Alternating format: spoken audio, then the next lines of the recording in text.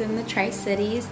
Before coming to Hungry Generation, I have been experiencing and experimenting with a lot of different religions, trying to find my own truth. And through that time frame, I also got involved and influenced by a variety of different people. They brought me to a bunch of different types of drugs that were fine for the time being, but through that I went into a deep dark place to where I was very suicidal, so many negative thoughts, and I just didn't like where I was. And through praying, I knew the kind of person I was deep down, and I knew who I was meant to be.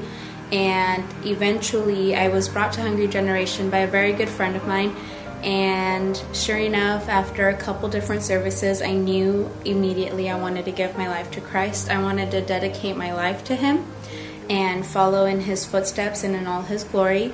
And that is the reason why I have decided to be baptized today.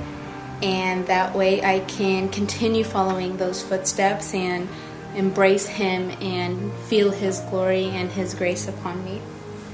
Vallisa, do you believe in Jesus Christ as God's Son and your own personal Lord and Savior? Yes. Do you promise to follow Him with good and clear conscience for the rest of your life? Yes. Now, based on your faith, confession, and your commitment, we'll baptize you in the name of the Father, the Son, and the Holy Spirit.